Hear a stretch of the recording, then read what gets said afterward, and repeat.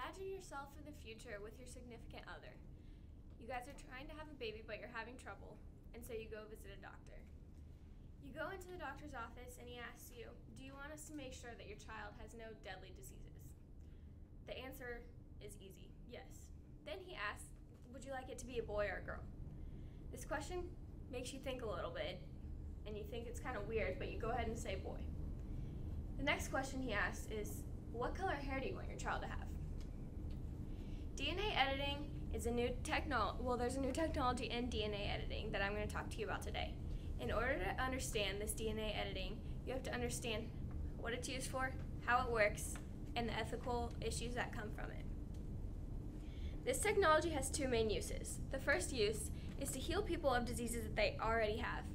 According to a Technology Review article in June 2015, this technology can get rid of diseases such as cystic fibrosis, muscular dystrophy, and sickle cell anemia, as well as other blood disorders. The Sun article from November 2013 cited Dr. Dagan Wells, an in vitro fertilization specialist at Oxford. He said this technology could reduce disease, suffering, and premature death. The second main use of this technology is to prevent diseases in children that are not born yet. In order for this to work, the DNA would have to be corrected in a sperm cell or an egg, which those could then be used for in vitro fertilization to create a child who does not have these diseases. This could wipe out the disease for the whole family, all the generations. The Observer article cited above also explains how this technology could be used to correct genes that have the predisposition for things. You could correct the gene that gives the child a predisposition to get things such as breast cancer. Now that I've talked about the main uses of this technology, I want to tell you about the 3 steps of how this process works.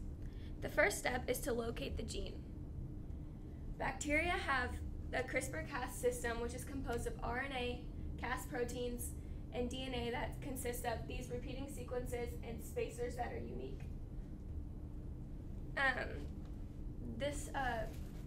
Bacteria use these for immunity, and so we're able to use these systems in humans to get rid of diseases. Once the gene is located, according to February 2015 article in Quantum magazine, a matching RNA can be created outside of the body and used in the process. The second step is cutting the DNA. Once the DNA has been located by the guide RNA, this Cas9 protein will unzip the DNA to make sure that it matches. Once it matches, the Cas9 has scissor-like apparatuses that will cut the DNA so the gene can be removed. The third step is cell repair. In order for the cell to repair itself, it has to have help from other cells. And when this process is not efficient enough, the gene will be removed, and therefore the disease will be removed from the system. Now that I've told you about how it works, I'm going to tell you about 2 ethical issues that arise from this technology. The first ethical issue is that it has off-target effects. According to Technology Review, Guoping Feng, a biologist at MIT Brain Research, said that the efficiency to delete or disable a gene with this technology is only 40%. If you want to change the gene or add a new one, it's only 20%. Therefore, this is very risky and unpredictable, and the article from March 2015 from the Independent says that this is unethical because of the risk that it imposes. The off-target effects can cause the genome to be changed far from where it was intended. This could cause unintended mutations that, if it happens in the sperm or the egg cell, it would carry on from generation to generation, and therefore all the children would have that mutation. The second ethical issue that arises is the issue of designer babies, which would allow parents to choose how their babies would look and how intelligent they could be before they're even born. This, according to Technology Review, brings up the problem of leading to a dystopia of super people, which is open to interpretation of how the parents want their children to look.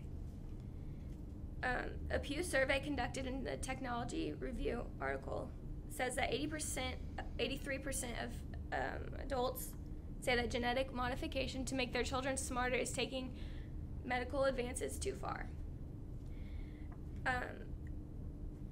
Designer babies are also unfair in the way that they would only be available to those who are wealthy. Just the process of in vitro fertilization is about $20,000, and when you add genetic modification to that process, it goes up to $100,000. So now that I've told you about how this technology is used, how it works, and the ethical issues, I want you to put yourself back into that doctor's waiting room.